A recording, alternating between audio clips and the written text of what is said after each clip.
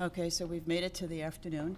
I just wanted to preface this that there are way too many slides to do this all in 15 minutes, so you do have the opportunity to get a copy of all the slides so that you can look at them and read through them in leisure, especially the part that's more about the tips.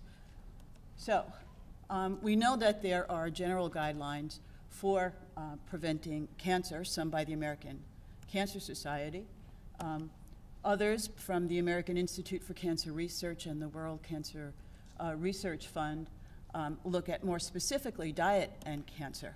But we're here to talk about colon cancer, and it's still true. Diet and exercise is really probably the most important part of what we need to do.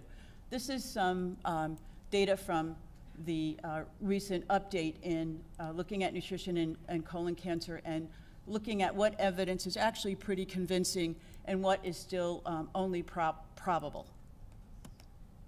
So we've combined the recommendations specifically for colon cancer from both the American Institute for Cancer Research and from the American Cancer Society into these 7 recommendations. The first 3 are the kind of the bad actors, and the next are the more positive one.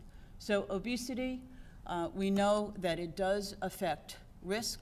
There have been several studies that have looked at this, and there are a series of mechanisms that are proposed to be part of the reason why it can cause cancer.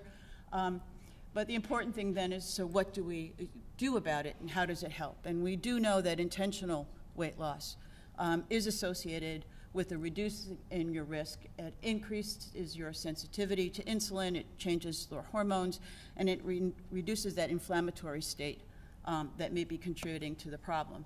And there are classic ways to think about what you should look at. And in your slide, in your handouts, you do have a nomogram, so you can estimate your own BMI.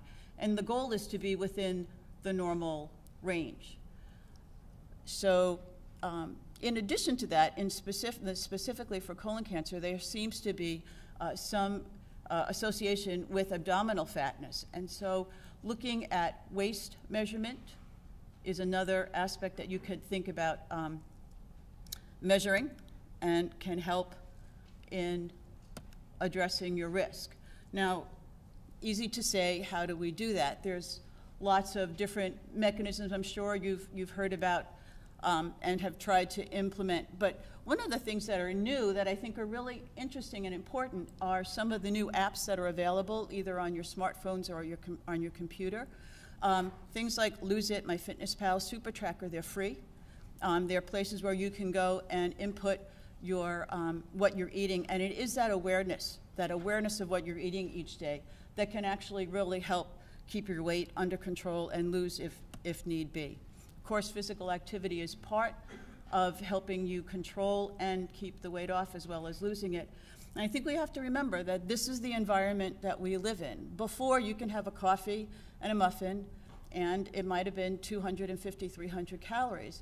Now, if you have a latte and some of the bigger muffins, it can be 800 calories in a day. That's a 500-calorie difference. So just the sneaking portion sizes is something that we really have to think about when we're thinking about weight. This is for you to look at what is a portion. And for me, one of the most important things to look at is to remember to look at the facts, labels on the products that you may be considering. It's not just how many calories are in the serving, it's how many servings are in the package.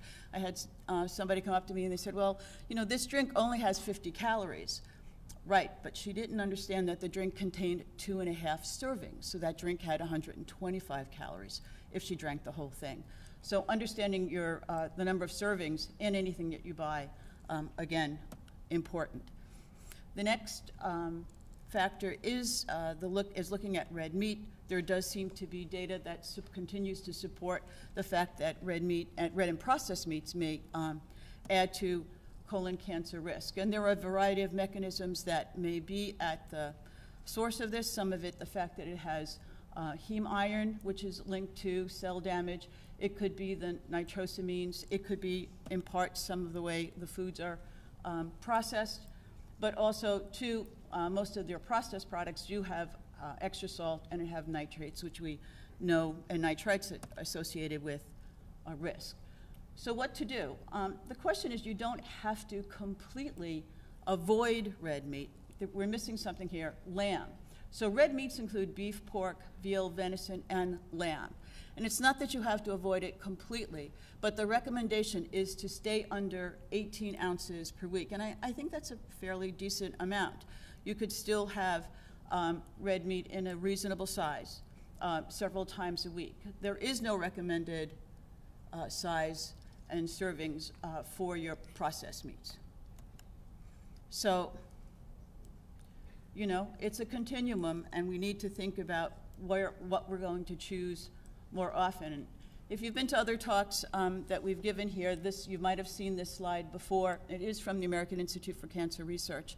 And the idea is, can you move slowly from a plate that has been your traditional American plate to one where at least half of your plate is vegetables, a quarter perhaps a whole grain, and only a quarter of your plate animal protein. But the goal is you can move there slowly over time. You don't have to do this right away. So consuming a diet with an emphasis on plant foods has been recommended. Some data has shown that diets that are more Mediterranean in their nature can have better outcomes and less risk, even in patients who have colon cancer. Studies have been done by Meyerhart and his group, and he showed that a Western-style diet was actually associated with less recurrence and less mortality. So the idea is to kind of move slowly away from your standard American plate, including more whole grains in your diet as well as fruits and vegetables. And then the third bad actor seems to be alcohol. And there's a number of mechanisms that may be involved with alcohol being a carcinogen. What people often forget is that it's actually a very large contributor of calories in the US adult population. So the recommendation is to, if you are going to drink, to do so in moderation. And I always think, well, after you've had 2 glasses of wine, who cares about the diet? So you really want to think about it. So what is a serving? My friend here conveniently has found one that fits his bill. But these are your standard, what is standardly considered a serving of alcohol. 12 ounces of beer, 5 ounces of wine, and 1.5 ounces of spirits. The other is to, again, the calories. I thought this was pretty interesting, that a pina colada is about as many calories as a quarter pounder. So the calories can sneak up on you. Physical activity, that's one of the things we can do to help ourselves. Lots of different ways which it may decrease our risk. It helps maintain our weight. It improves the immune system. It changes the hormonal milieu. And remember, all of these things that we are talking about are things that can actually help us not only prevent perhaps colon cancer, but other chronic diseases. So the issue is, can you think in terms of your leisure and occupational time as areas where you can add in some more physical activity? And so everybody thinks of these, right? Going to the gym and, you know, going for your walk. But there are other things that you can do. I actually have an exercise ball in my office, and I find I have much less back pain and discomfort with the ball. This is the pedal bikes. These are other ways, other combinations that you can think of how you can add a little activity into your day. Fiber has come and gone with regard to being thought to actually being convincing in reducing colon cancer. It was out and then it's been back in, but recently some more studies have seemed to cemented its benefit in reducing your risk. And there's different mechanisms. Definitely one is moving things more quickly through the colon. But other things, maybe changes in your gut bacteria. So what can you do? The idea would be to increase your fiber intake, and again, you have a handout on ways to do that, including also more whole grains, because there's some interest in specifically wheat bran as possibly being helpful. So again, the idea is to think about a healthy diet, a varied diet, less Western in its processed foods, and more of an focus on a plant-based diet. And we know, unfortunately, single studies of nutrients have not been that successful, but I will touch on a number that we have looked at. Vitamin D, as mentioned before, what we do know is that vitamin D status tends to be low in patients who have been diagnosed with colon cancer. But we don't know if it's causal. We don't know whether it's the low vitamin D that causes the colon cancer, or is the colon cancer causing the vitamin D. But it does seem to make sense to think in terms of having your vitamin D level checked and making sure that you can get yourself into a normal range. Calcium and specifically milk have both been associated with a decreased risk of adenomas, which are your precancerous lesions. For some reason, milk, but not other forms of dairy, seem to be associated with this, and there's a number of ways that we think it can act.